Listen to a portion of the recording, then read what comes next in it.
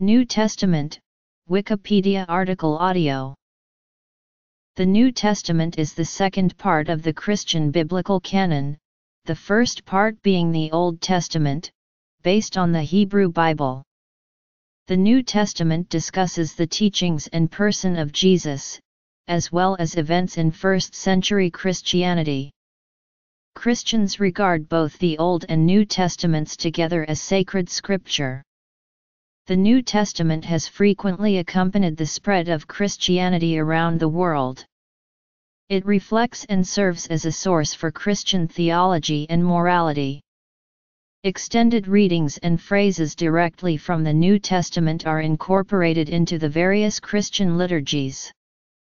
The New Testament has influenced religious, philosophical, and political movements in Christendom and left an indelible mark on literature, art, and music. Etymology. Books. The Gospels. Acts of the Apostles. Epistles. Pauline letters to churches. Pauline letters to persons. Hebrews. General epistles. Book of Revelation. New Testament canons. Book order. Apocrypha. Authors. Gospels. Acts. Pauline epistles. Other epistles. Johannine works. Revelation. Dates of composition. Language. Development of the New Testament canon. Origin. Eusebius's ecclesiastical history. 4th century and later. The New Testament is a collection of Christian works written in the common Greek language of the 1st century, at different times by various writers, and the modern consensus is that it provides important evidence regarding Judaism in the 1st century AD. In almost all Christian traditions today, the New Testament consists of 27 books. The original texts were written in the 1st and perhaps the 2nd centuries of the Christian era, in Greek, which was the common language of the Eastern Mediterranean from the conquests of Alexander the Great until the Muslim conquests in the 7th century AD. All the works that eventually became incorporated into the New Testament are believed to have been written no later than around 120 AD. John A. T. Robinson, Dan Wallace, and William F. Albright dated all the books of the New Testament before 70 AD. Others give a final date of 80 AD, or at 96 AD. Early manuscripts. Textual variation. Collections of related texts such as letters of the Apostle Paul and the canonical Gospels of Matthew, Mark, Luke, and John gradually were joined to other collections and single works in different combinations to form various Christian canons of Scripture. Over time, some disputed books, such as the Book of Revelation and the minor Catholic epistles, were introduced into canons in which they were originally absent. Other works earlier held to be scripture, such as 1 Clement, the Shepherd of Hermas, and the Diatessaron, were excluded from the New Testament. The Old Testament canon is not completely uniform among all major Christian groups, including Roman Catholics, Protestants, the Greek Orthodox Church, the Slavic Orthodox Churches, and the Armenian Orthodox Church. However, the 27-book canon of the New Testament, at least since late antiquity, has been almost universally recognized within Christianity. Interpolations. Text types. The New Testament consists of. The term New Testament, or New Covenant, first occurs in Jeremiah 31:31. The same Greek phrase for New Covenant is found elsewhere in the New Testament. In early Bible translations into Latin, the phrase was rendered foedus, federation, in Jeremiah 31:31, and was rendered testamentum in Hebrews 8:8 and other instances from which comes the English term New Testament. Modern English, like Latin, distinguishes testament and covenant as alternative translations, and consequently the treatment of the term diath, varies in Bible translations into English. John Wycliffe's 1395 version is a translation of the Latin Vulgate and so follows different terms in Jeremiah and Hebrews. Use of the term New Testament to describe a collection of 1st and 2nd century Christian Greek scriptures can be traced back to Tertullian. In Against Marcion, written circa 208 AD, he writes of the divine word, who is doubly edged with the two testaments of the law and the gospel.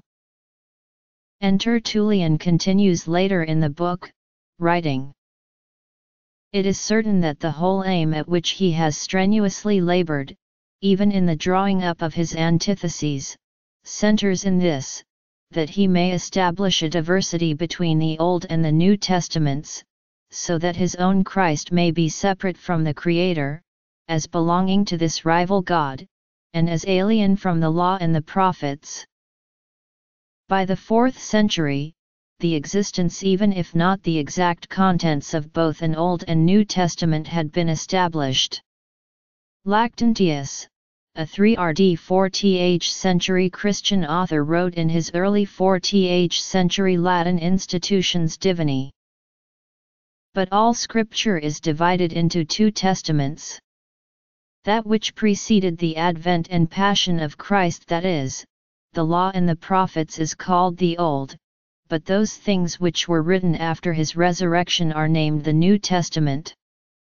The Jews make use of the Old, we of the New, but yet they are not discordant, for the New is the fulfilling of the Old, and in both there is the same testator, even Christ, who, having suffered death for us, made us heirs of his everlasting kingdom, the people of the Jews being deprived and disinherited.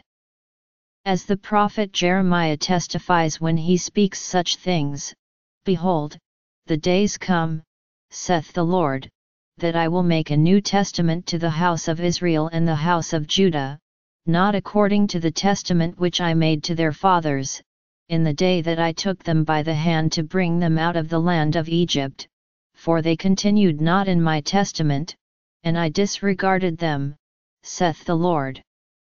For that which he said above, that he would make a new testament to the house of Judah, shows that the Old Testament which was given by Moses was not perfect, but that which was to be given by Christ would be complete. The canon of the New Testament is the collection of books that most Christians regard as divinely inspired and constituting the New Testament of the Christian biblical canon. In the period extending roughly from 50 to 150 AD, a number of documents began to circulate among the churches, including epistles, gospel accounts, memoirs, prophecies, homilies, and collections of teachings. While some of these documents were apostolic in origin, others drew upon the tradition the apostles and ministers of the Word had utilized in their individual missions, and still others represented a summation of the teaching entrusted to a particular church center. Several of these writings sought to extend, interpret, and apply apostolic teaching to meet the needs of Christians in a given locality. In general, among Christian denominations, the New Testament canon came to be agreed upon as a list of 27 books, although the order of the books can vary from one version of the printed scriptures to the next. The book order is the same in the Greek Orthodox, Roman Catholic, and Protestant traditions. The Slavonic, Armenian and Ethiopian traditions have different New Testament book orders. Each of the four Gospels in the New Testament narrates the life, death, and resurrection of Jesus of Nazareth. The word gospel derives from the Old English godspell, meaning good news or glad tidings. The gospel was considered the good news of the coming kingdom of Messiah, and the redemption through the life and death of Jesus, the central Christian message. Gospel is a calque of the Greek word euangelion. Since the 2nd century, the 4 narrative accounts of the life and work of Jesus Christ have been referred to as the Gospel of, or the Gospel according to, followed by the name of the supposed author. Whatever these admittedly early ascriptions may imply about the sources behind or the perception of these Gospels, they are anonymous compositions. The first 3 Gospels listed above are classified as the Synoptic Gospels. They contain similar accounts of the events in Jesus' life and his teaching, due to their literary interdependence. The Gospel of John is structured differently and includes stories of several miracles of Jesus and sayings not found in the other 3. These 4 Gospels that were eventually included in the New Testament were only a few among many other early Christian Gospels. The existence of such texts is even mentioned at the beginning of the Gospel of Luke. Other early Christian Gospels such as the so-called Jewish Christian Gospels or the Gospel of Thomas, also offer both a window into the context of early Christianity and may provide some assistance in the reconstruction of the historical Jesus. The Acts of the Apostles is a narrative of the Apostles' ministry and activity after Christ's death and resurrection, from which point it resumes and functions as a sequel to the Gospel of Luke.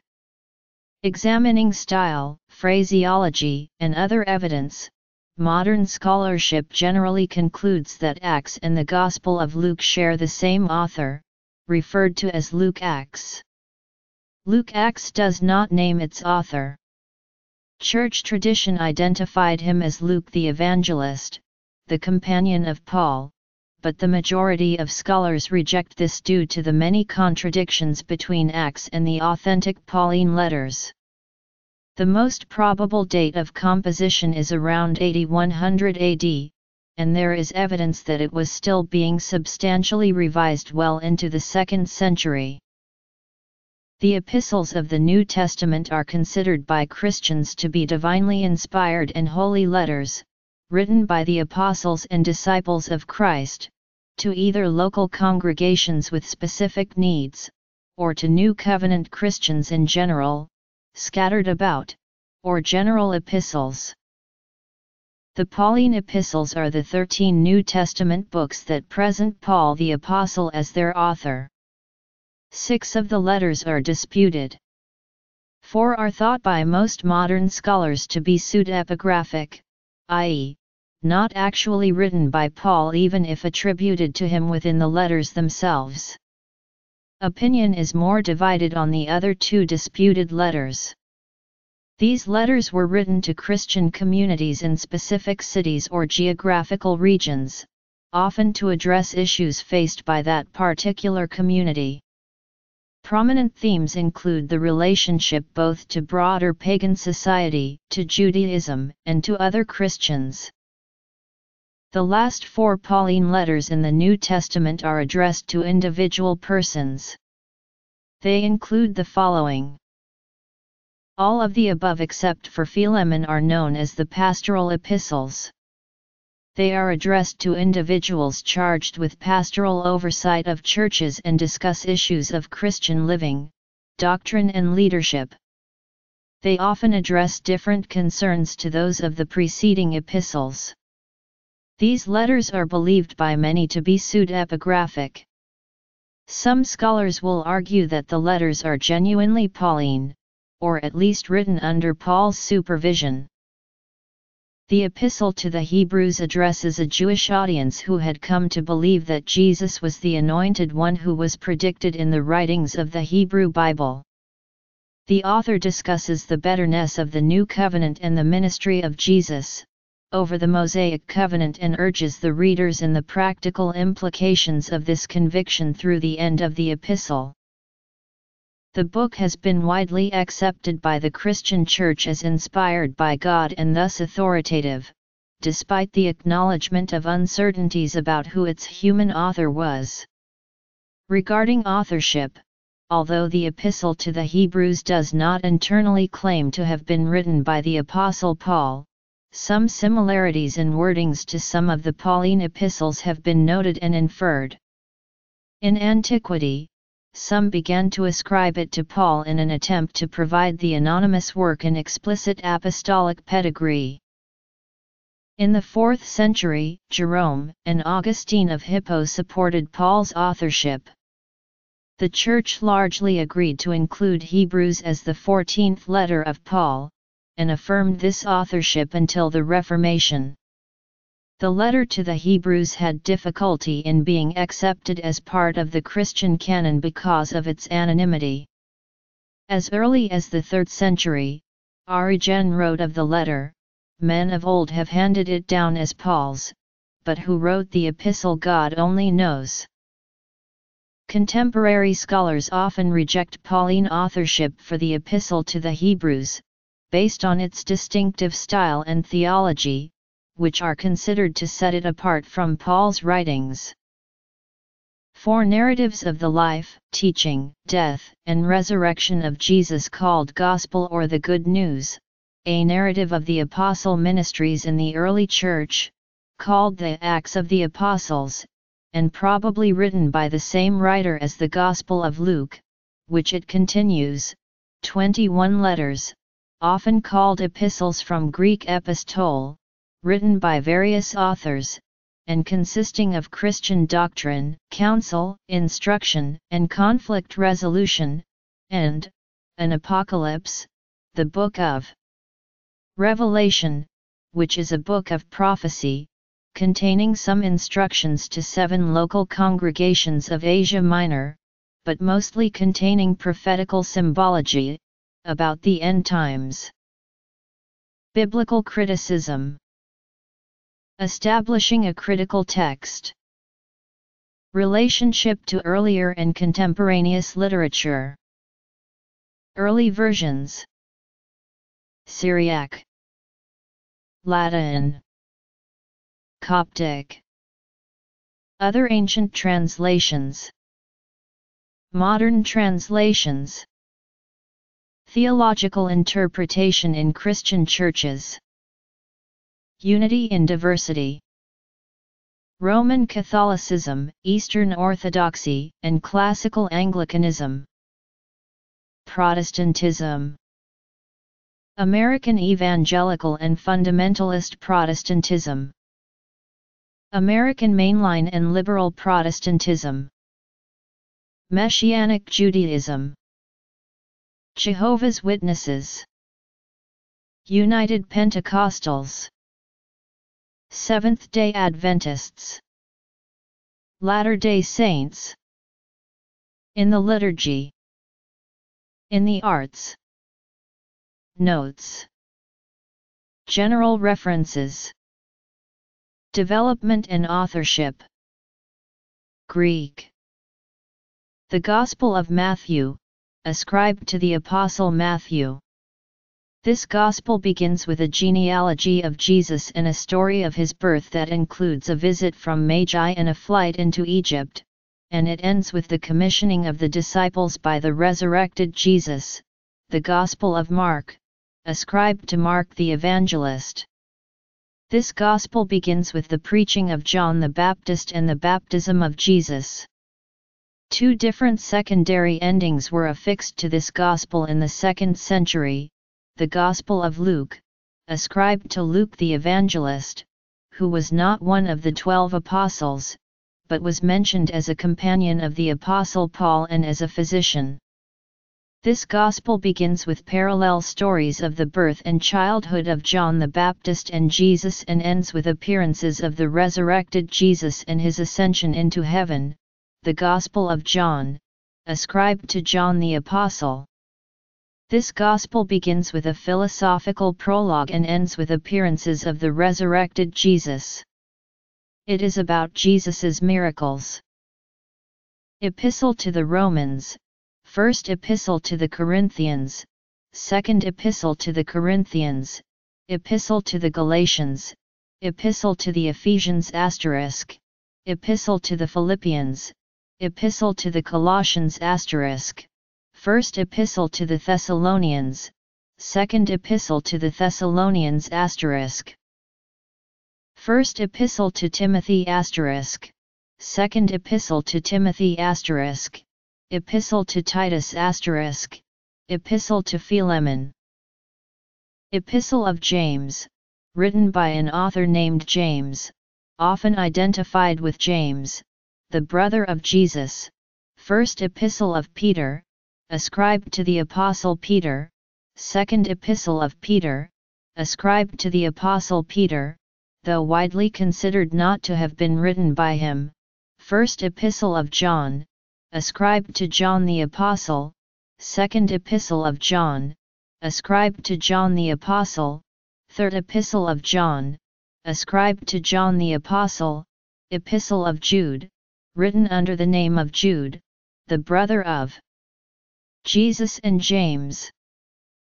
The Chester Beatty Papyri, the Bodmer Papyri, Codex Bobiensis, Uncial 0171, Syriac Sinaiticus, Skyan Manuscript 2560, Codex Vaticanus, Codex Sinaiticus, Codex Vercellensis, Curetonian Gospels, Gerima Gospels.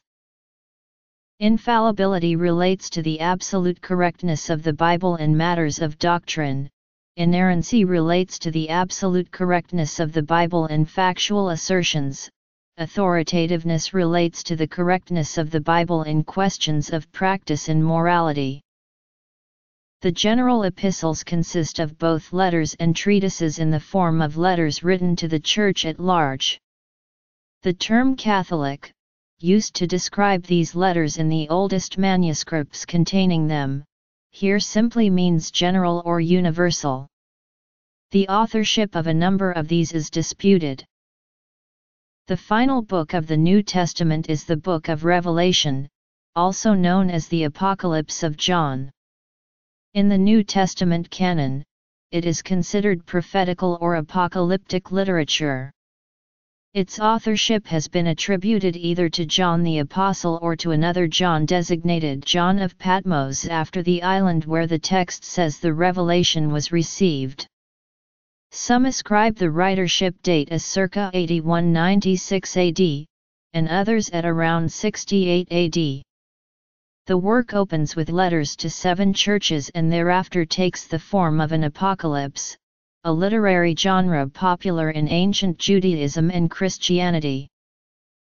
The order in which the books of the New Testament appear differs between some collections and ecclesiastical traditions. In the Latin West, prior to the Vulgate, the 4 Gospels were arranged in the following order: Matthew, John, Luke, and Mark. The Syriac Peshitta places the major general epistles immediately after Acts and before the Pauline epistles. The order of an early edition of the letters of Paul is based on the size of the letters, longest to shortest, though keeping 1 and 2 Corinthians and 1 and 2 Thessalonians together. The pastoral epistles were apparently not part of the Corpus Paulinum in which this order originated and were later inserted after 2 Thessalonians and before Philemon. Hebrews was variously incorporated into the Corpus Paulinum either after 2 Thessalonians, after Philemon, or after Romans. The New Testament of the 16th century Luther Bible continues, to this day, to place Hebrews, James, Jude, and the Apocalypse last. This reflects the thoughts of the reformer Martin Luther on the canonicity of these books. The books that eventually found a permanent place in the New Testament were not the only works of Christian literature produced in the earliest Christian centuries. The long process of canonization began early, sometimes with tacit reception of traditional texts, sometimes with explicit selection or rejection of particular texts as either acceptable or unacceptable for use in a given context. Over the course of history, those works of early Christian literature that survived but that did not become part of the New Testament have been variously grouped by theologians and scholars. Drawing upon, though redefining, an older term used in early Christianity and among Protestants when referring to those books found in the Christian Old Testament although not in the Jewish Bible, modern scholars began to refer to these works of early Christian literature not included in the New Testament as apocryphal, by which was meant non-canonical. Collected editions of these works were then referred to as the New Testament Apocrypha. Typically excluded from such published collections are the following groups of works: the Apostolic Fathers, the 2nd century Christian apologists, the Alexandrians, Tertullian, Methodius of Olympus, Novatian, Cyprian, Martyrdoms, and the Desert Fathers. Almost all other Christian literature from the period, and sometimes including works composed well into late antiquity, are relegated to the so-called New Testament Apocrypha. Although not considered to be inspired by God, these apocryphal works may be helpful in the study of the New Testament in that they were produced in the same ancient context and often using the same language as those books that would eventually form the New Testament. Some of these later works are dependent upon books that would later come to be in the New Testament or upon the ideas expressed in them. There is even an example of a pseudepigraphical letter composed under the guise of a presumably lost letter of the Apostle Paul, the Epistle to the Laodiceans. The books of the New Testament were all or nearly all written by Jewish Christians, that is, Jewish disciples of Christ, who lived in the Roman Empire, and under Roman occupation. Luke, who wrote the Gospel of Luke and the Book of Acts, is frequently thought of as an exception. Scholars are divided as to whether Luke was a Gentile or a Hellenistic Jew. A few scholars identify the author of the Gospel of Mark as probably a Gentile, and similarly for the Gospel of Matthew, though most assert Jewish Christian authorship. Authorship is an area of long-standing and current research and debate, with different works posing different problems for identification. While the various works have traditional ascriptions of authorship, these ascriptions are in some cases defended by scholars, and in other cases disputed or rejected. According to many critical scholars, none of the authors of the Gospels were eyewitnesses or even explicitly claimed to be eyewitnesses. Bart Ehrman of the University of North Carolina has argued for a scholarly consensus that many New Testament books were not written by the individuals whose names are attached. He further argues that the Gospels were originally anonymous, and names were not ascribed to them until around 185 AD. Other scholars concur. It is the perspective of some writers that none were written in Palestine. There is a tradition that the Apostle John was the author of the Gospel of John. Traditionalists claim that the writer of the Gospel of John himself claimed to be an eyewitness in their commentaries of John 21:24, and therefore the Gospel was written by an eyewitness. However, this idea is rejected by the majority of modern scholars. A review of Richard Bockham's book Jesus and the Eyewitnesses, The Gospels as Eyewitness Testimony states the common wisdom in the Academy is that stories and sayings of Jesus circulated for decades, undergoing countless retellings and embellishments before being finally set down in writing. Most scholars hold to the two-source hypothesis, which claims that the Gospel of Mark was written first. According to the hypothesis, the authors of the Gospel of Matthew and the Gospel of Luke then used the Gospel of Mark and the hypothetical Q document, in addition to some other sources, to write their individual Gospel accounts. These three Gospels are called the Synoptic Gospels because they include many of the same stories, often in the same sequence, and sometimes exactly the same wording.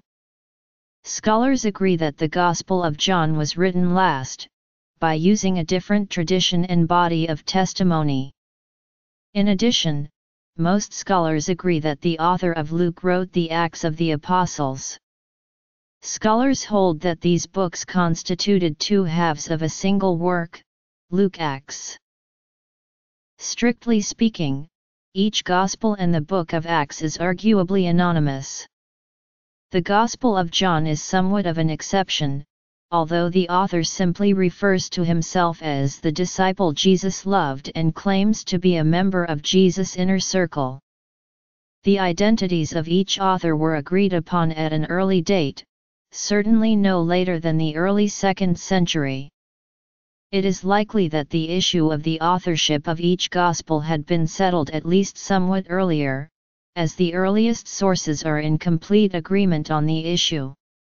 No one questioned the early 2nd century consensus until the 18th century. Some scholars today maintain the traditional claim that Luke the Evangelist, an associate of St. Paul who was probably not an eyewitness to Jesus' ministry, wrote the Gospel of Luke and Acts of the Apostles. Scholars are also divided on the traditional claim that Mark the Evangelist, an associate of St.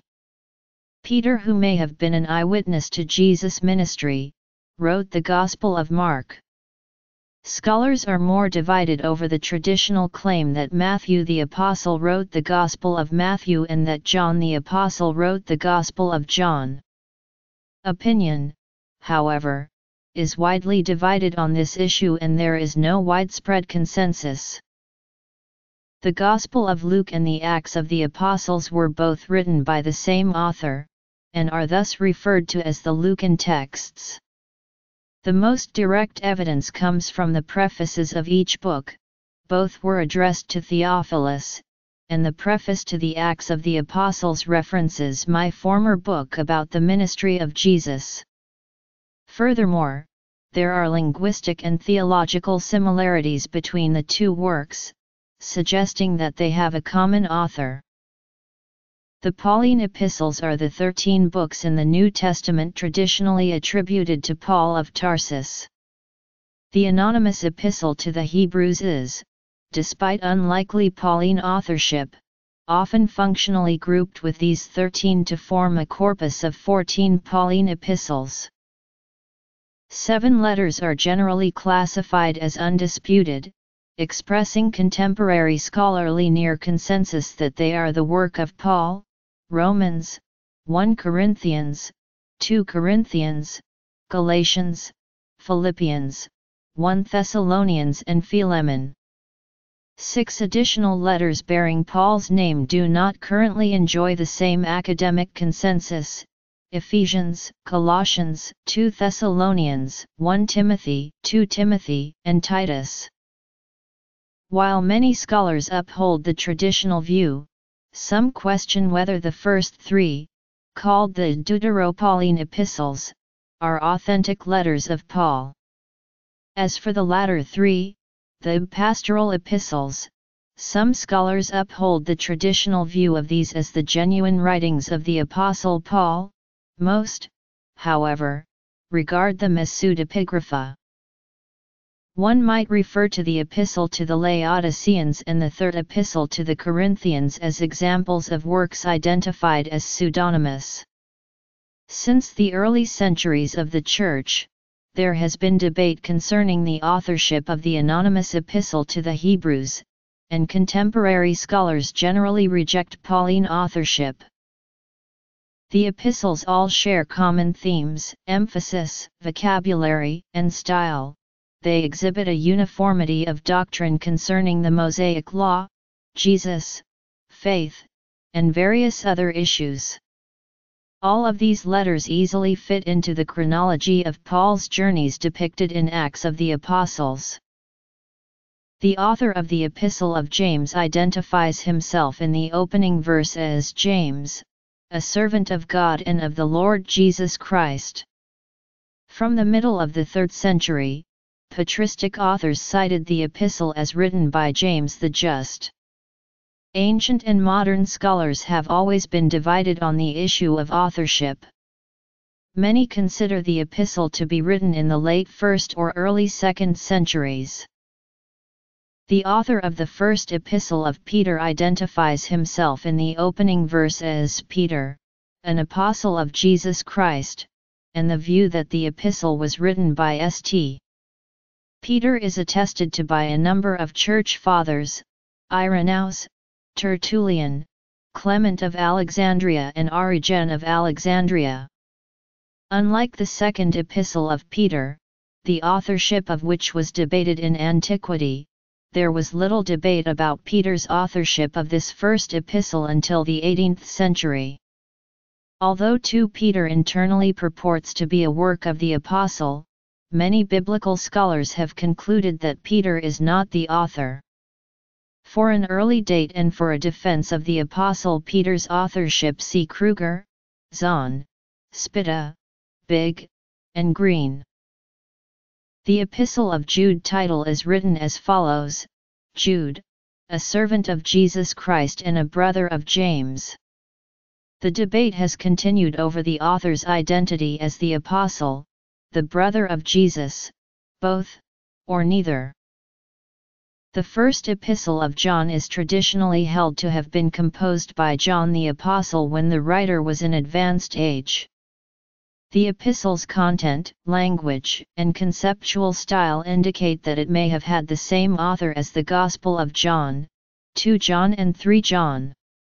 Eusebius claimed that the author of 2nd and 3rd John was not John the Apostle, but an elder John, which refers either to the apostle at an advanced age or a hypothetical second individual. Scholars today are divided on the issue. The author of the Book of Revelation identifies himself several times as John, and states that he was on Patmos when he received his first vision. As a result, the author is sometimes referred to as John of Patmos. The author has traditionally been identified with John the Apostle, to whom the Gospel and the epistles of John were attributed. It was believed that he was exiled to the island of Patmos during the reign of the Roman Emperor Domitian, and there wrote Revelation. Justin Martyr, who was acquainted with Polycarp, who had been mentored by John, makes a possible allusion to this book, and credits John as the source. Irenaeus assumes it as a conceded point. According to the Zondervan Pictorial Encyclopedia of the Bible, modern scholars are divided between the apostolic view and several alternative hypotheses put forth in the last 100 years or so. Ben Witherington points out that linguistic evidence makes it unlikely that the books were written by the same person. The earliest works that became part of the New Testament are the letters of the Apostle Paul. The earliest of the books of the New Testament was 1 Thessalonians, an epistle of Paul, written probably in 51, or possibly Galatians in 49 according to one of 2 theories of its writing. In the 1830s, German scholars of the Tübingen school tried to date the books as late as the 3rd century, but the discovery of some New Testament manuscripts and fragments from the 2nd and 3rd centuries, one of which dates as early as 125, disproves a 3rd century date of composition for any book now in the New Testament. Additionally, a letter to the church at Corinth in the name of Clement of Rome in 95 quotes from 10 of the 27 books of the New Testament, and a letter to the church at Philippi in the name of Polycarp in 120 quotes from 16 books. Therefore, some of the books of the New Testament must have been in circulation by the end of the 1st century. Scholars hold a wide spectrum of views on exactly when the books of the New Testament were written, with non-fundamentalist scholars tending to argue for later dates, and more conservative scholars arguing for an earlier one. Most contemporary scholars regard Mark as a source used by Luke. If it is true that Mark was written around the destruction of the Temple of Jerusalem, around 70, they theorize that Luke would not have been written before 70.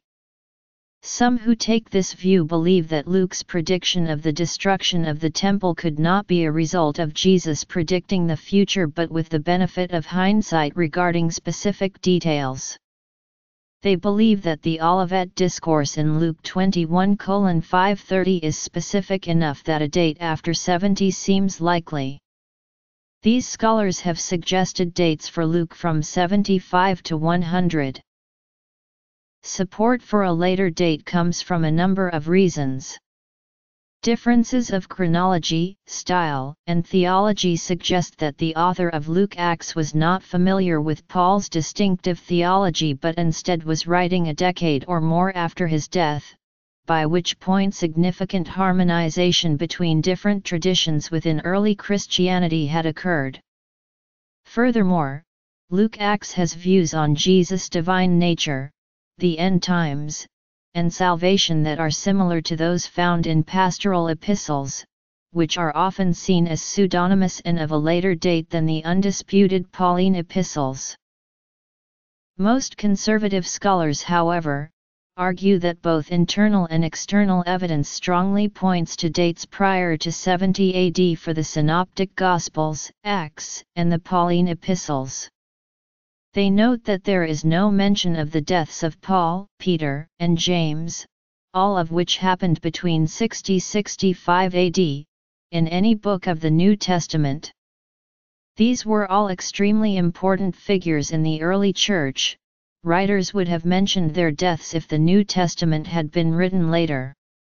Furthermore, the Gospels contain numerous attacks on the Sadducees, a sect of Judaism that was wiped out with the destruction of the temple. Why, they ask, would later writers devote so much narrative space to attacking a group that no longer existed? John Robinson also notes that each book of the New Testament had to be written prior to the destruction of the temple. Robinson notes that most scholars interpret the Olivet Discourse as a post-70 AD account of the destruction of the temple, couched in language to make it appear to be a prophecy, culminating in the second coming of Jesus to end the world. Robinson notes that the second coming did not occur after the destruction of the temple, leading him to ask, why would a writer in the 80s or 90s forge a prophecy of an event that is proven not to have occurred 20 years earlier? The major languages spoken by both Jews and Greeks in the Holy Land at the time of Jesus were Aramaic and Koine Greek, and also a colloquial dialect of Mishnaic Hebrew. It is generally agreed by most scholars that the historical Jesus primarily spoke Aramaic, perhaps also some Hebrew and Koine Greek. The majority view is that all of the books that would eventually form the New Testament were written in the Koine Greek language. As Christianity spread, these books were later translated into other languages, most notably Latin, Syriac, and Egyptian Coptic. However, some of the Church Fathers imply or claim that Matthew was originally written in Hebrew or Aramaic, and then soon after was written in Koine Greek. Nevertheless, the Gospel of Matthew known today was composed in Greek and is neither directly dependent upon nor a translation of a text in a Semitic language. The process of canonization of the New Testament was complex and lengthy. In the initial centuries of early Christianity, there were many books widely considered by the Church to be inspired, but there was no single formally recognized New Testament canon. The process was characterized by a compilation of books that apostolic tradition considered authoritative in worship and teaching, relevant to the historical situations in which they lived, and consonant with the Old Testament. Writings attributed to the apostles circulated among the earliest Christian communities, and the Pauline epistles were circulating, perhaps in collected forms, by the end of the 1st century AD. One of the earliest attempts at solidifying a canon was made by Marcion, circa 140 AD, who accepted only a modified version of Luke and 10 of Paul's letters, while rejecting the Old Testament entirely.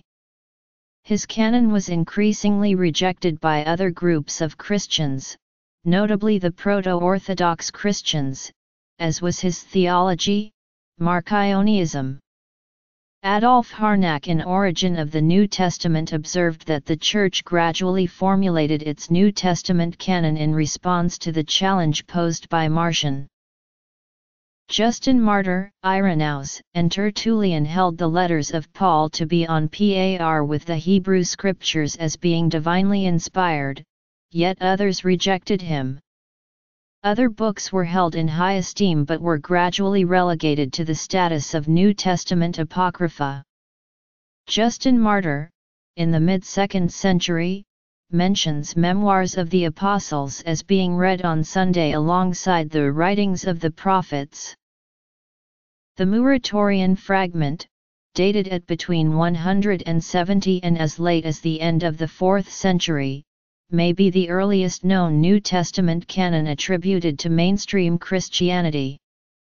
It is similar, but not identical, to the modern New Testament canon.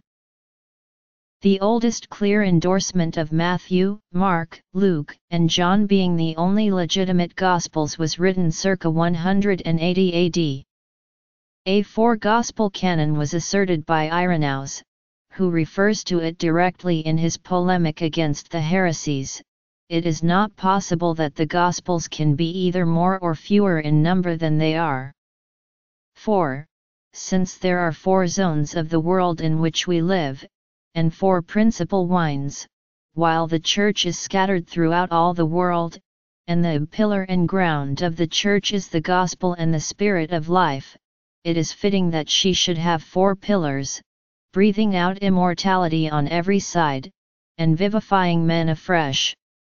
The books considered to be authoritative by Irenaeus included the 4 Gospels and many of the letters of Paul, although, based on the arguments Irenaeus made in support of only 4 authentic Gospels, some interpreters deduce that the fourfold Gospel must have still been a novelty in Irenaeus's time.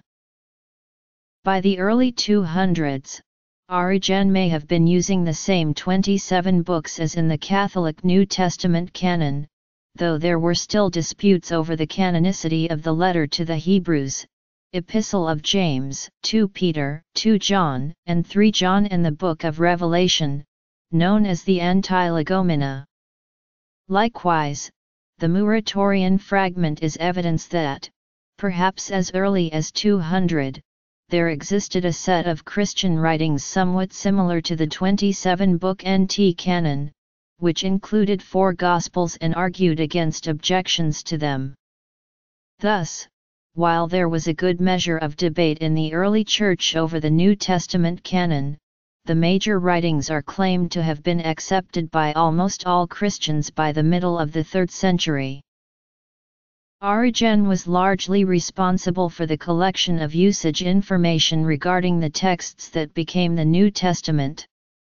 The information used to create the late 4th century Easter letter, which declared accepted Christian writings, was probably based on the ecclesiastical history of Eusebius of Caesarea, wherein he uses the information passed on to him by Origen to create both his list at He 325 and Origen's list at He 625. Eusebius got his information about what texts were then accepted and what were then disputed, by the 3rd century churches throughout the known world, a great deal of which Origen knew of first-hand from his extensive travels, from the library and writings of Origen. In fact, Origen would have possibly included in his list of inspired writings other texts kept out by the likes of Eusebius, including the Epistle of Barnabas, Shepherd of Hermas, and 1 Clement. Notwithstanding these facts, Origen is not the originator of the idea of biblical canon, but he certainly gives the philosophical and literary interpretative underpinnings for the whole notion. Eusebius, circa 300, gave a detailed list of New Testament writings in his Ecclesiastical History Book 3, Chapter XXV. The Book of Revelation is counted as both accepted and disputed, which has caused some confusion over what exactly Eusebius meant by doing so. From other writings of the Church Fathers, it was disputed with several canon lists rejecting its canonicity. E 3.3.5 adds further detail on Paul. Paul's 14 epistles are well known and undisputed. It is not indeed right to overlook the fact that some have rejected the epistle to the Hebrews, saying that it is disputed by the Church of Rome, on the ground that it was not written by Paul. F 4.29.6 mentions the Diatsaron, but their original founder, Tatian, formed a certain combination and collection of the Gospels, I know not how, to which he gave the title Diatsaron, and which is still in the hands of some. But they say that he ventured to paraphrase certain words of the Apostle Paul, in order to improve their style. In his Easter letter of 367, Athanasius, Bishop of Alexandria, gave a list of the books that would become the 27-book NT canon, and he used the word canonized in regards to them. The first council that accepted the present canon of the New Testament may have been the Synod of Hippo Regius in North Africa. The acts of this council, however, are lost. A brief summary of the acts was read at and accepted by the Council of Carthage and the Council of Carthage. These councils were under the authority of St. Augustine, who regarded the canon as already closed.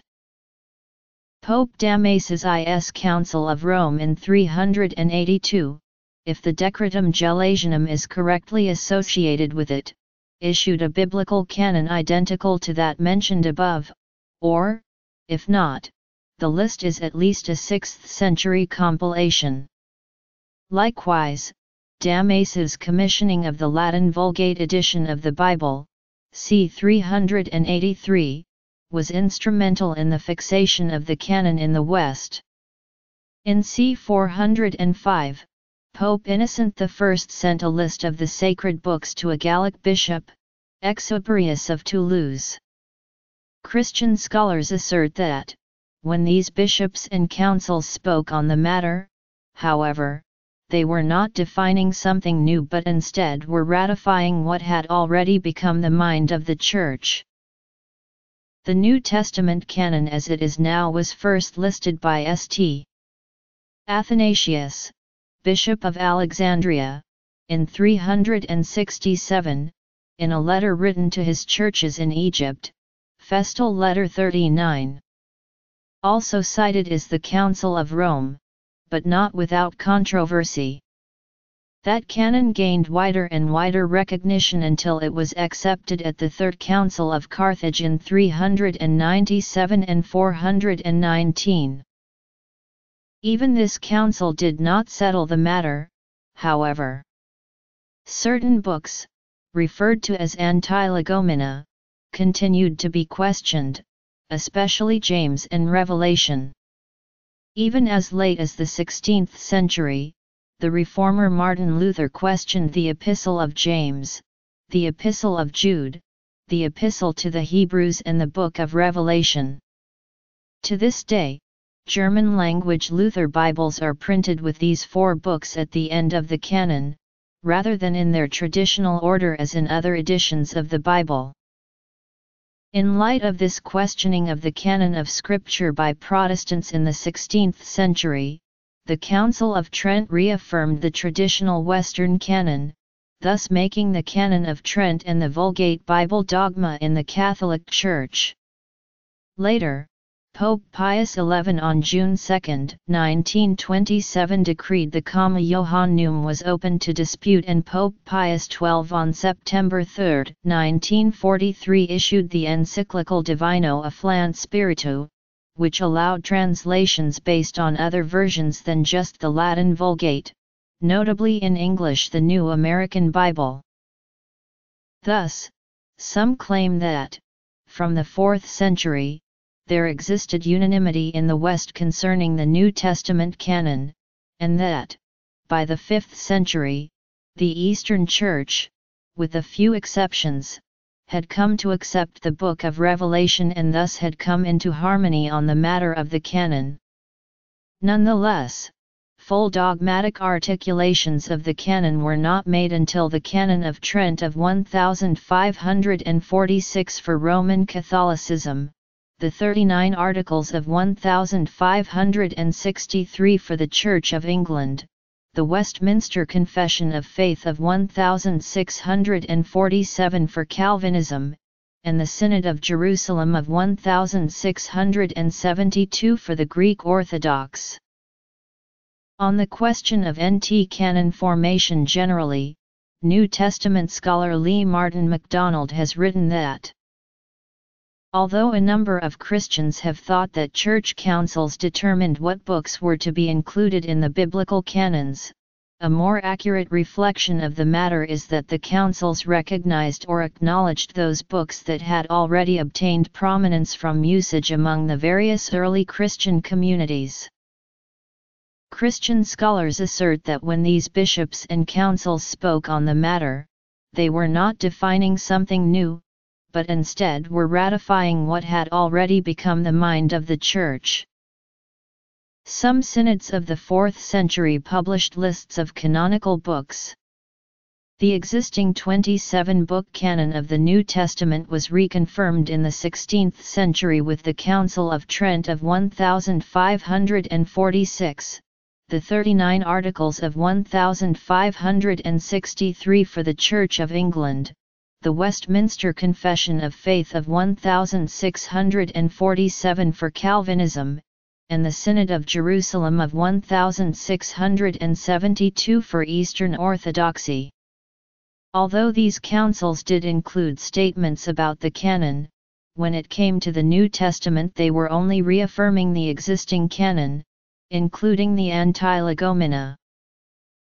According to the Catholic Encyclopedia article on the canon of the New Testament, the idea of a complete and clear-cut canon of the New Testament existing from the beginning, that is from apostolic times, has no foundation in history. The canon of the New Testament, like that of the Old, is the result of a development, of a process at once stimulated by disputes with doubters, both within and without the Church, and retarded by certain obscurities and natural hesitations, and which did not reach its final term until the dogmatic definition of the Tridentan Council. In 331, Constantine I commissioned Eusebius to deliver 50 Bibles for the Church of Constantinople. Athanasius recorded Alexandrian scribes around 340 preparing Bibles for Constans. Little else is known, though there is plenty of speculation. For example, it is speculated that this may have provided motivation for canon lists, and that Codex Vaticanus and Codex Sinaiticus may be examples of these Bibles. Together with the Peshitta and Codex Alexandrinus, these are the earliest extant Christian Bibles. There is no evidence among the canons of the First Council of Nicaea of any determination on the canon. Like other literature from antiquity, the text of the New Testament was preserved and transmitted in manuscripts. Manuscripts containing at least a part of the New Testament number in the thousands. The earliest of these are often very fragmentarily preserved. Some of these fragments have even been thought to date as early as the 2nd century. For each subsequent century, more and more manuscripts survive that contain a portion or all of the books that were held to be part of the New Testament at that time, though occasionally these manuscripts contain other works as well. The date when a manuscript was written, however, does not necessarily reflect the date of the form of text it contains. That is, later manuscripts can, and occasionally do, contain older forms of text or older readings. Some of the more important manuscripts containing an early text of books of the New Testament are: Textual criticism deals with the identification and removal of transcription errors in the texts of manuscripts. Ancient scribes made errors or alterations. The New Testament has been preserved in more than 5,800 Greek manuscripts, 10,000 Latin manuscripts and 9,300 manuscripts in various other ancient languages including Syriac, Slavic, Ethiopic and Armenian. Even if the original Greek versions were lost, the entire New Testament could still be assembled from the translations. In addition, there are so many quotes from the New Testament in early church documents and commentaries that the entire New Testament could also be assembled from these alone. Not all biblical manuscripts come from Orthodox Christian writers. For example, the Gnostic writings of Valentinus come from the 2nd century AD, and these Christians were regarded as heretics by the mainstream church. The sheer number of witnesses presents unique difficulties, but it also gives scholars a better idea of how close modern Bibles are to the original versions. On noting the large number of surviving ancient manuscripts, Bruce Metzger sums up the view on the issue by saying the more often you have copies that agree with each other, especially if they emerge from different geographical areas, the more you can cross-check them to figure out what the original document was like. The only way they'd agree would be where they went back genealogically in a family tree that represents the descent of the manuscripts. In attempting to determine the original text of the New Testament books, some modern textual critics have identified sections as additions of material, centuries after the Gospel was written. These are called interpolations. In modern translations of the Bible, the results of textual criticism have led to certain verses, words, and phrases being left out or marked as not original. According to Bart D. Ehrman, these scribal additions are often found in late medieval manuscripts of the New Testament, but not in the manuscripts of the earlier centuries. Most modern Bibles have footnotes to indicate passages that have disputed source documents. Bible commentaries also discuss these, sometimes in great detail. While many variations have been discovered between early copies of biblical texts, almost all have no importance, as they are variations in spelling, punctuation, or grammar. Also, many of these variants are so particular to the Greek language that they would not appear in translations into other languages. For example, order of words often does not matter in Greek, so textual variants that flip the order of words often have no consequences. Outside of these unimportant variants, there are a couple variants of some importance. The two most commonly cited examples are the last verses of the Gospel of Mark and the story of the adulterous woman in the Gospel of John. Many scholars and critics also believe that the comma Johannum reference supporting the Trinity doctrine in 1 John to have been a later addition. According to Norman Geisler and William Nix, the New Testament, then, has not only survived in more manuscripts than any other book from antiquity, but it has survived in a purer form than any other great book, a form that is 99.5% pure. The often referred to Interpreter's Dictionary of the Bible, a book written to prove the validity of the New Testament, says, "A study of 150 Greek of the Gospel of Luke has revealed more than 30,000 different readings." It is safe to say that there is not one sentence in the New Testament in which the is wholly uniform. Most of the variation took place within the first 3 Christian centuries. By the 4th century, textual families or types of text become discernible among New Testament manuscripts. A text type is the name given to a family of texts with similar readings due to common ancestors and mutual correction. Many early manuscripts, however, contain individual readings from several different earlier forms of text. Modern textual critics have identified the following text types among textual witnesses to the New Testament. The Alexandrian text type is usually considered to generally preserve many early readings. It is represented, e.g., by Codex Vaticanus, Codex Sinaiticus, and the Bodmer Papyri. The Western text type is generally longer and can be paraphrastic, but can also preserve early readings.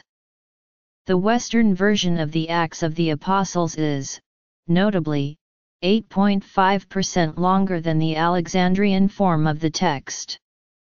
Examples of the Western text are found in Codex Bezae, Codex Claromontanus, Codex Washingtonianus, the Old Latin, as well as in quotations by Marcion, Tatian, Irenaeus, Tertullian and Cyprian. A text type referred to as the Caesarean text type and thought to have included witnesses such as Codex Coridethi and Minuscule 565, can today be described neither as Caesarean nor as a text type as was previously thought. However, the Gospel of Mark in Papyrus 45, Codex Washingtonianus and in Family 13 does indeed reflect a distinct type of text. Increasing standardization of distinct text types eventually gave rise to the Byzantine text type. Since most manuscripts of the New Testament do not derive from the first several centuries, that is, they were copied after the rise of the Byzantine text type, this form of text is found the majority of extant manuscripts and is therefore often called the majority text. As with all of the other text types, the Byzantine can also occasionally preserve early readings. Biblical criticism is the scholarly study and investigation of biblical writings that seeks to make discerning judgments about these writings. Viewing biblical texts as having human rather than supernatural origins, it asks when and where a particular text originated, how, why, by whom, for whom, and in what circumstances it was produced, what influences were at work in its production, what sources were used in its composition, and what message it was intended to convey. It will vary slightly depending on whether the focus is on the Old Testament, the letters of the New Testament, or the canonical Gospels. It also plays an important role in the quest for the historical Jesus. It also addresses the physical text, including the meaning of the words and the way in which they are used, its preservation, history, and integrity.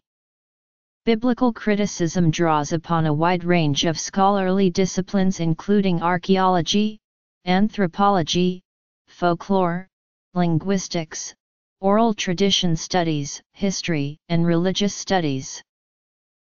The textual variation among manuscript copies of books in the New Testament prompted attempts to discern the earliest form of text already in antiquity. The efforts began in earnest again during the Renaissance, which saw a revival of the study of ancient Greek texts. During this period, modern textual criticism was born. In this context, Christian humanists such as Lorenzo Valla and Erasmus promoted a return to the original Greek of the New Testament. This was the beginning of modern New Testament textual criticism, which over subsequent centuries would increasingly incorporate more and more manuscripts, in more languages, as well as citations of the New Testament by ancient authors and the New Testament text in lectionaries in order to reconstruct the earliest recoverable form of the New Testament text and the history of changes to it. Books that later formed the New Testament, like other Christian literature of the period, originated in a literary context that reveals relationships not only to other Christian writings, but also to Greco-Roman and Jewish works. Of singular importance is the extensive use of and interaction with the Jewish Bible and what would become the Christian Old Testament. Both implicit and explicit citations, as well as countless allusions, appear throughout the books of the New Testament, from the Gospels and Acts, to the Epistles, to the Apocalypse. The first translations of the New Testament were made beginning already at the end of 2nd century. The earliest versions of the New Testament are the translations into the Syriac, Latin, and Coptic languages. These three versions were made directly from the Greek, and are frequently cited in the apparatuses of modern critical editions. Syriac was spoken in Syria and Mesopotamia, and with dialect in Roman and Byzantine Palestine, where it was known as Jewish Palestinian Aramaic. Several Syriac translations were made and have come to us. Most of the Old Syriac, however, as well as the Philoxonian version, have been lost. Tatian, the Assyrian, created the Diatsaron, a gospel harmony written in Syriac around 170 AD and the earliest form of the gospel not only in Syriac but probably also in Armenian. In the 19th century, manuscript evidence was discovered for an Old Syriac version of the four distinct Gospels. These separated Gospels, though old, have been shown to be later than the Diatsaron. The Old Syriac Gospels are fragmentarily preserved in two manuscripts, the 5th century Curetonian Syriac and the Sinaitic Syriac from the 4th or 5th century. No Old Syriac manuscripts of other portions of the New Testament survive, though Old Syriac readings, e.g. from the Pauline epistles, can be discerned in citations made by Eastern Fathers and in later Syriac versions. The Old Syriac version is a representative of the Western text type. The Peshitta version was prepared in the beginning of the 5th century. It contains only 22 books. The Philoxenian probably was produced in 508 for Philoxenus, Bishop of Mabung. The Gospels were likely translated into Latin as early as the last quarter of the 2nd century in North Africa. Not much later, there were also European Latin translations. There are about 80 Old Latin manuscripts. The Vetus Latina versions often contain readings with a Western type of text. The bewildering diversity of the Old Latin versions prompted Jerome to prepare another translation into Latin, the Vulgate. In many respects it was merely a revision of the Old Latin. There are currently around 8,000 manuscripts of the Vulgate. There are several dialects of the Coptic language: Bohairic, Fayumic, Sahidic, Achaemimic, and others. The first translation was made by at least the 3rd century into the Sahidic dialect. This translation represents a mixed text, mostly Alexandrian, though also with Western readings. A Bohairic translation was made later, but existed already in the 4th century. Though the translation makes less use of Greek words than the Sahidic, it does employ some Greek grammar. For this reason, the Bohairic translation can be helpful in the reconstruction of the early Greek text of the New Testament. The continued spread of Christianity, and the foundation of national churches, led to the translation of the Bible often beginning with books from the New Testament into a variety of other languages at a relatively early date: Armenian, Georgian, Ethiopic, Persian, Sogdian, and eventually Gothic, Old Church Slavonic, Arabic, and Nubian. Modern literal version is the most recent literal translation of the books of the New Testament, with the largest number of translation experts being involved in the final translation. Historically, Throughout the Christian world and in the context of Christian missionary activity, the New Testament has been that part of the Christian Bible first translated into the vernacular. The production of such translations grew out of the insertion of vernacular glosses in biblical texts, as well as out of the production of biblical paraphrases and poetic renditions of stories from the life of Christ. The 16th century saw the rise of Protestantism and an explosion of translations of the New Testament into the vernacular. Notable are those of Martin Luther, Jacques Lefebvre d'Etaples, the Frost-Chow Bible, William Tyndale, the Brest Bible, and the Authorized Version. Most of these translations relied upon one of the printed editions of the Greek New Testament edited by Erasmus. A form of this Greek text emerged as the standard and is known as the Textus Receptus. This text, based on the majority of manuscripts, is also used in the majority of translations that were made in the years 100 to 400 AD. Translations of the New Testament made since the appearance of critical editions of the Greek text have largely used them as their base text. Unlike the Textus Receptus, these have a pronounced Alexandrian character. Standard critical editions are those of Suter, Vogels, Bover, Merck, and Nestle-Aland. Notable translations of the New Testament based on these most recent critical editions include the Revised Standard Version, La Bible de Jerusalem, the Einheitsübersetzung, the New American Bible, the Traduction Ecumenique de la Bible, and the New Revised Standard Version. Though all Christian churches accept the New Testament as Scripture, they differ in their understanding of the nature, extent, and relevance of its authority. Views of the authoritativeness of the New Testament often depend on the concept of inspiration, which relates to the role of God in the formation of the New Testament. Generally, the greater the role of God in one's doctrine of inspiration, the more one accepts the doctrine of biblical inerrancy and/or authoritativeness of the Bible. One possible source of confusion is that these terms are difficult to define, because many people use them interchangeably or with very different meanings. This article will use the terms in the following manner. The self-witness of the Bible to its inspiration demands a commitment to its unity. The ultimate basis for unity is contained in the claim of divine inspiration in 2 Timothy 3:16 that all Scripture is given by inspiration of God, and is profitable for doctrine, for reproof, for correction, for instruction in righteousness. The term inspiration renders the Greek word theopneustos. This term only occurs here in the New Testament and literally means God-breathed. All of these concepts depend for their meaning on the supposition that the text of Bible has been properly interpreted, with consideration for the intention of the text, whether literal history, allegory, or poetry, etc.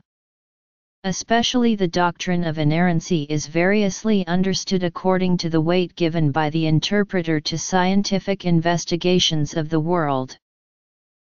The notion of unity in diversity of Scripture claims that the Bible presents a non-contradictory and consistent message concerning God and redemptive history. The fact of diversity is observed in comparing the diversity of time, culture, authors' perspectives, literary genre, and the theological themes. Studies from many theologians considering the unity in diversity to be found in the New Testament have been collected and summarized by New Testament theologian Frank Stagg. He describes them as some basic presuppositions, tenets, and concerns common among the New Testament writers, giving to the New Testament its unity in diversity. For the Roman Catholic Church, there are two modes of revelation, Scripture and tradition. Both of them are interpreted by the teachings of the Church. The Roman Catholic view is expressed clearly in the Catechism of the Catholic Church. 82. As a result, the Church, to whom the transmission and interpretation of revelation is entrusted, does not derive her certainty about all revealed truths from the Holy Scriptures alone. Both Scripture and tradition must be accepted and honored with equal sentiments of devotion and reverence. 107. The inspired books teach the truth. Since therefore all that the inspired authors or sacred writers affirm should be regarded as affirmed by the Holy Spirit, we must acknowledge that the books of Scripture firmly, faithfully, and without error teach that truth which God, for the sake of our salvation, wished to see confided to the sacred Scriptures. In Catholic terminology, the teaching office is called the magisterium. The Catholic view should not be confused with the two-source theory. As the Catechism states in 80 and 81, revelation has one common source, two distinct modes of transmission. While many Eastern Orthodox writers distinguish between Scripture and tradition, Bishop Kallistos Ware says that for the Orthodox there is only one source of the Christian faith, Holy Tradition, within which Scripture exists. Traditional Anglicans believe that Holy Scripture containeth all things necessary to salvation, but also that the Catholic creeds ought thoroughly to be received and believed, and that the Church hath authority in controversies of faith and is a witness and keeper of Holy Writ. Classical Anglicanism, therefore, like Orthodoxy, holds that Holy Tradition is the only safe guardian against perversion and innovation in the interpretation of Scripture. In the famous words of Thomas Ken, Bishop of Bath and Wells, "As for my religion, I die in the holy Catholic and Apostolic faith professed by the whole Church before the disunion of East and West, more particularly in the communion of the Church of England, as it stands distinguished from all papal and Puritan innovations, and as it adheres to the doctrine of the Cross." Following the doctrine of sola scriptura, Protestants believe that their traditions of faith, practice, and interpretations carry forward what the Scriptures teach, and so tradition is not a source of authority in itself. Their traditions derive authority from the Bible, and are therefore always open to re-evaluation. This openness to doctrinal revision has extended in liberal Protestant traditions even to the re-evaluation of the doctrine of Scripture upon which the Reformation was founded, and members of these traditions may even question whether the Bible is infallible in doctrine, inerrant in historical and other factual statements, and whether it has uniquely divine authority. However, the adjustments made by modern Protestants to their doctrine of Scripture vary widely. Within the U.S., the Chicago Statement on Biblical Inerrancy is a statement, articulating evangelical views on this issue. Paragraph 4 of its summary states, "Being holy and verbally God-given, Scripture is without error or fault in all its teaching, no less in what it states about God's acts in creation, about the events of world history, and about its own literary origins under God, than in its witness to God's saving grace in individual lives." Mainline American Protestant denominations, including the United Methodist Church, Presbyterian Church USA, the Episcopal Church, and Evangelical Lutheran Church in America, do not teach the doctrine of inerrancy as set forth in the Chicago Statement. All of these churches have more ancient doctrinal statements asserting the authority of Scripture, but may interpret these statements in such a way as to allow for a very broad range of teaching from evangelicalism to skepticism. It is not an impediment to ordination in these denominations to teach that the Scriptures contain errors, or that the authors follow a more or less unenlightened ethics that, however appropriate it may have seemed in the author's time, moderns would be very wrong to follow blindly. For example, ordination of women is universally accepted in the mainline churches, abortion is condemned as a grievous social tragedy but not always a personal sin or a crime against an unborn person, and homosexuality is sometimes recognized as a genetic propensity or morally neutral preference that should be neither encouraged nor condemned. In North America, the most contentious of these issues among these churches at the present time is how far the ordination of gay men and lesbians should be accepted. Officials of the Presbyterian Church USA report, "We acknowledge the role of scriptural authority in the Presbyterian Church, but Presbyterians generally do not believe in biblical inerrancy. Presbyterians do not insist that every detail of chronology or sequence or prescientific description in Scripture be true in literal form. Our confessions do teach biblical infallibility. Infallibility affirms the entire truthfulness of Scripture without depending on every exact detail. Those who hold a more liberal view of the Bible as a human witness to the glory of God, the work of fallible humans who wrote from a limited experience unusual only for the insight they have gained through their inspired struggle to know God in the midst of a troubled world. Therefore, they tend not to accept such doctrines as inerrancy. These churches also tend to retain the social activism of their evangelical forebears of the 19th century, placing particular emphasis on those teachings of Scripture that teach compassion for the poor and concern for social justice. The message of personal salvation is, generally speaking, of the good that comes to oneself and the world through following the New Testament's Golden Rule admonition to love others without hypocrisy or prejudice. Toward these ends, the spirit of the New Testament, more than the letter, is infallible and authoritative. There are some movements that believe the Bible contains the teachings of Jesus but who reject the churches that were formed following its publication. These people believe all individuals can communicate directly with God and therefore do not need guidance or doctrines from a church. These people are known as Christian anarchists. Messianic Judaism generally holds the same view of New Testament authority as evangelical Protestants. According to the view of some Messianic Jewish congregations, Jesus did not annul the Torah, but that its interpretation is revised and ultimately explained through the apostolic scriptures. The Christian Congregation of Jehovah's Witnesses accepts the New Testament as divinely inspired scripture, and as infallible in every detail, with equal authority as the Hebrew Scriptures.